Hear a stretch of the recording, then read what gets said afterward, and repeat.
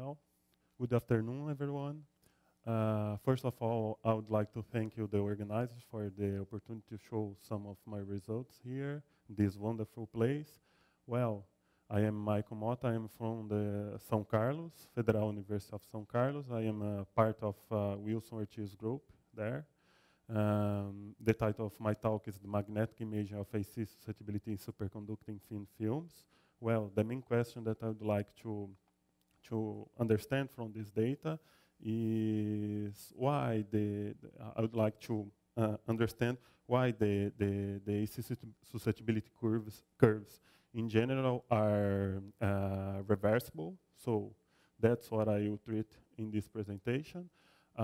First of all, I will treat this also when the flux avalanches appears in the sample.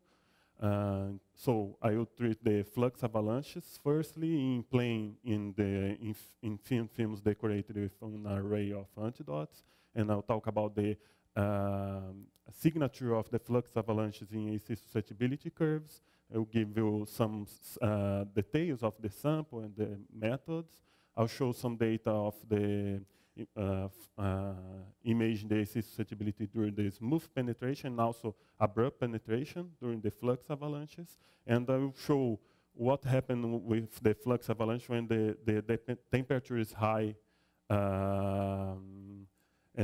Well, if the main question is it's a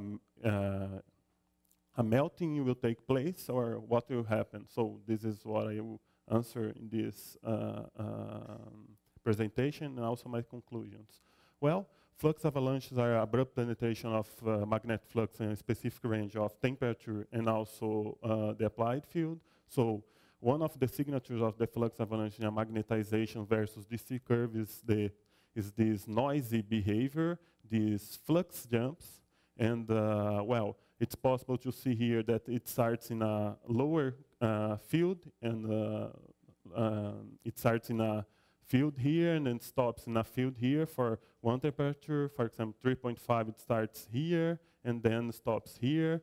And from this data, it's possible to build in the ADT diagram the region where the avalanche takes place, as we can see here. And the threshold temperature where the avalanche stops is given by T star. In this sample, is 3.9, for example. Well, another signature of the flux avalanches in MOI imaging technique are these jumps here, and it's in a dendritic shape, and they avoid to each other in this during this triggering of these flux avalanches. Well, and it's explained based on the thermomagnetic model. The thermomagnetic model is related to the magnetic diffusion and thermal diffusion. When the magnetic diffusion is faster than the magnetic diffusion, when there is some vortex movement, it will increase locally the temperature, and it will decrease the critical current and also the pinning force. Then more flux is enter the sample, and the electric field is generated, and then more heat is generated, and so on, making this positive feedback and triggering the flux avalanche. And this is a quasi-adiabatic process. Well, however, the flux avalanche are detrimental for the applications. One important thing is when the flux avalanche is triggered, the temperature can be locally higher than the critical temperature. Well, after it's triggered, and the sample cools down again, it's possible to see that the flux avalanches present an internal structure, and it's possible to see the individual vortices of this region. They are not, the density is non-uniform along the flux avalanche. Another feature important for the flux avalanche that they, as I told before, they avoid each other. So one is triggered here, and when the field is increased, another avalanches appear, and this one becomes frozen. And when it's triggered, a new avalanches actually avoid crossing the existing ones, as is possible to see here.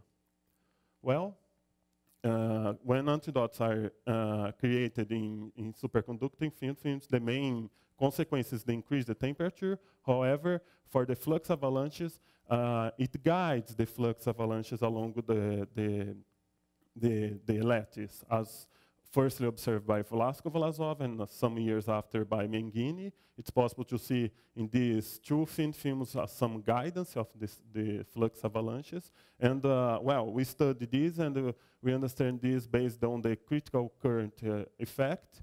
And it's possible to see here, if this sample is, a half of the sample is decorated with square antidotes in a square array, and the other half is circular antidotes in a square array, and it's possible to see here that the flux avalanches try to follow to the ramification. I mean, the branch grows at 45 degrees here due to this current cloud effects, and then it crosses the center of the sample here, this line, I mean. It will have branches at 90 degrees. So it's possible to see that the flux avalanche interact strongly with the antidotes array, and also the shape of the antidote is important, and they are highly influenced by the current crowd effects. Well, the signature of the flux avalanches in AC susceptibility versus temperature curves, we can see here, for low AC fields values, it's possible to see the usual transition of the thin film. However, when the AC field amplitude is increased, here it's possible to see a dip and a paramagnetic reentrance below a certain temperature is identified as T of dip. And here it's an evidence that starts the flux avalanches. The same signature is observed in chi versus DC field curves. Well, in order to explain this behavior, we measure in a niobium film decorated with antidotes. The same signature also occurs for the plain film. I forgot to tell this. And well, but for a niobium film, it also occurs for a certain 2.5 Ørsted here of amplitude of the AC field.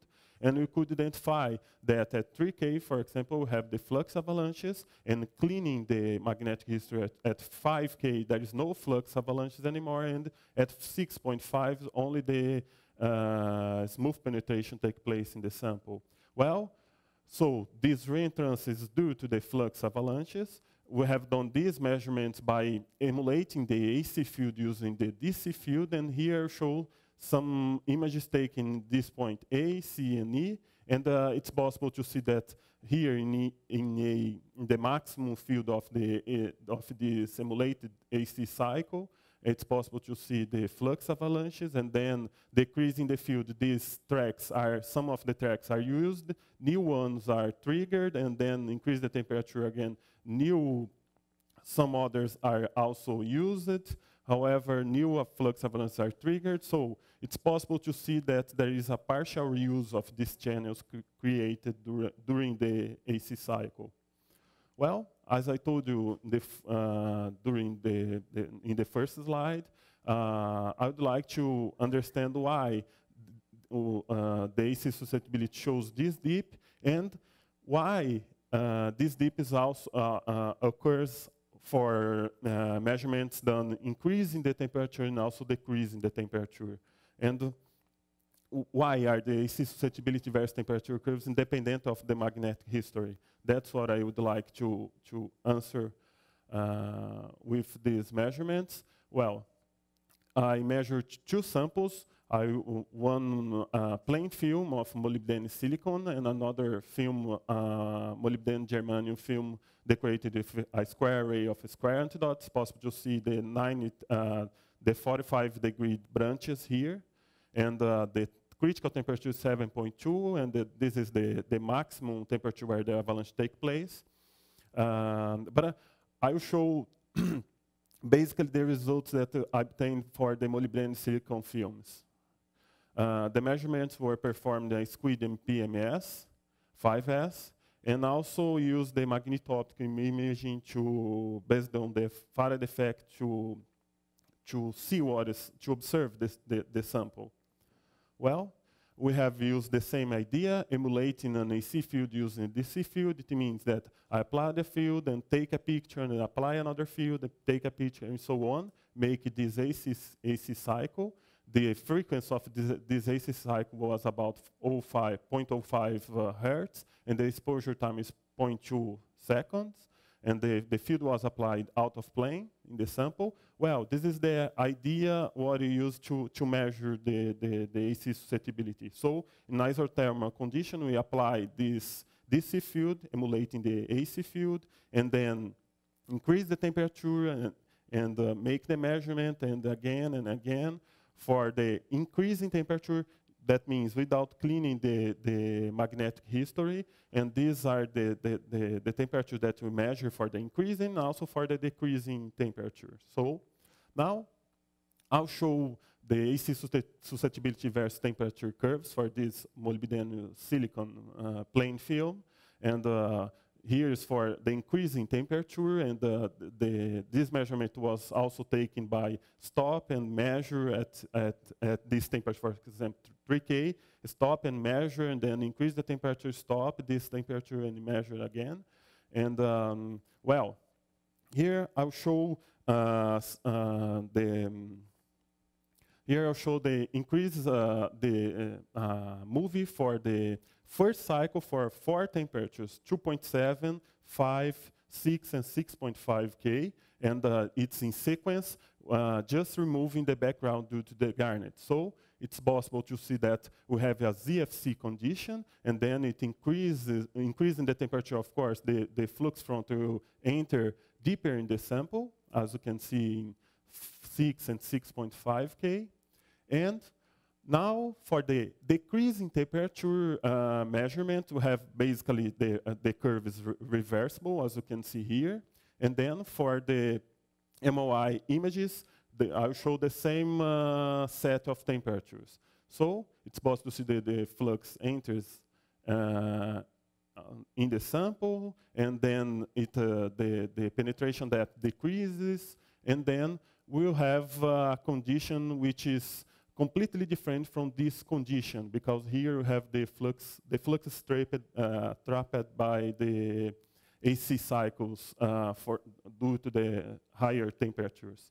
Well, and here we can see that they are different. However, to treat this data, we have used the idea of the differential magneto-optical, and it was possible to observe the vortex lattice melting based on the subtraction of consecutive images. So, based on this idea, I have treated this sample by taking this differential image for the increasing temperature cycle and decrease temperature cycle. But this one, I'll show, I will exhibit this this movie backwards in order to allow us to compare both measurements. So it's possible to see that they have the same behavior for all the temperatures, as you can see in this movie.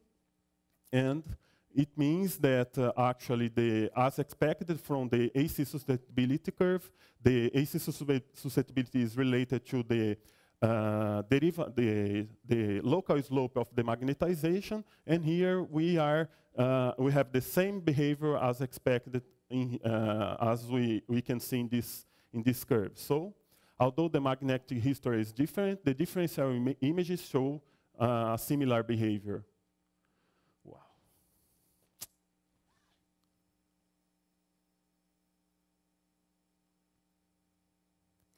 Now, the measurement was done for an AC field of 2.4 Ørsted, and it's possible to see the paramagnetic reentrance due to the flux avalanches, and by just showing the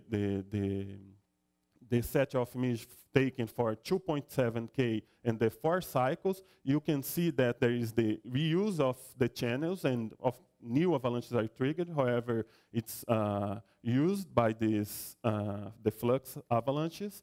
This is a case. This 4 cycle was taken during the increase of the temperature, and now it's possible to see that these curves are reversible. And then I'll show for the decrease in temperature after the sample was already decreased the temperature from 6 to 3 Kelvin.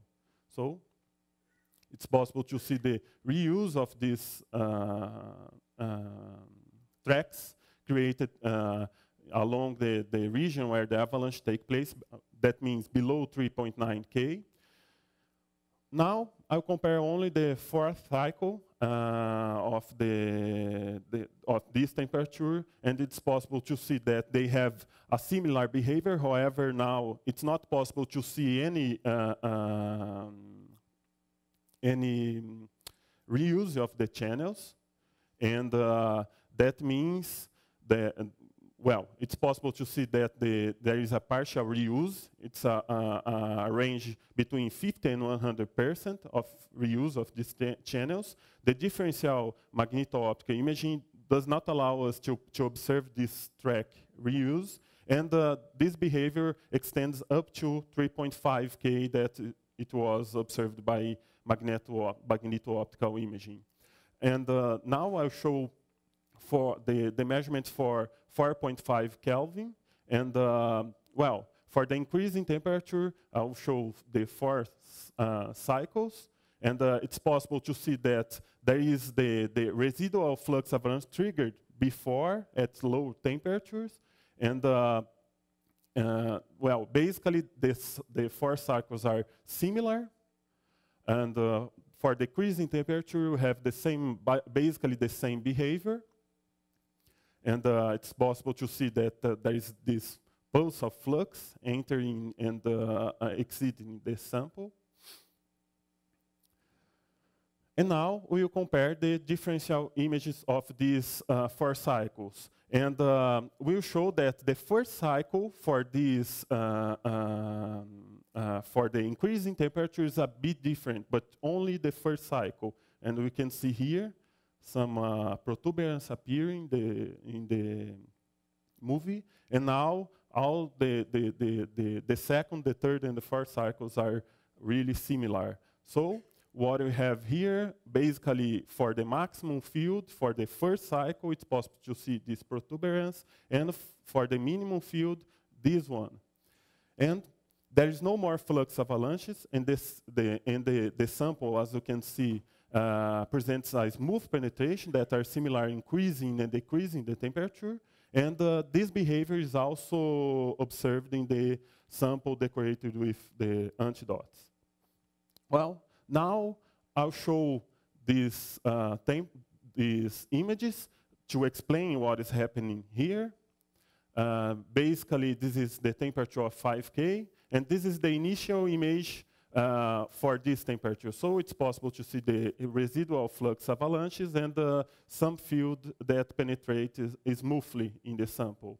Well, I'll show a zoom map of this region, and I'll color this set of image in order to be possible to observe what is happening here.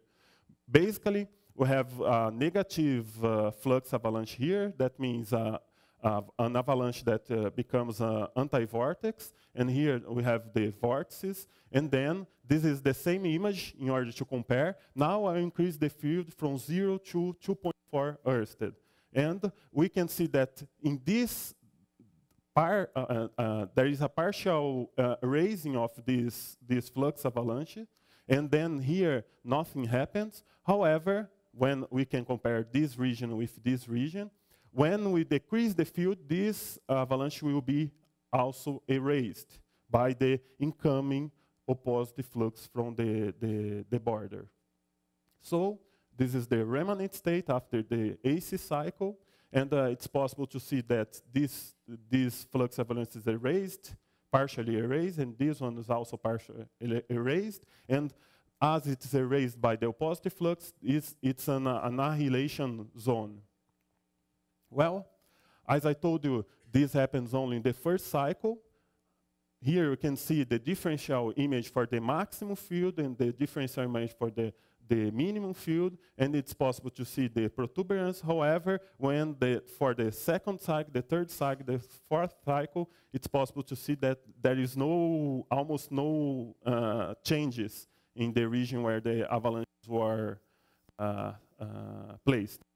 So the flux avalanches are erased by the incoming opposite flux from the borders.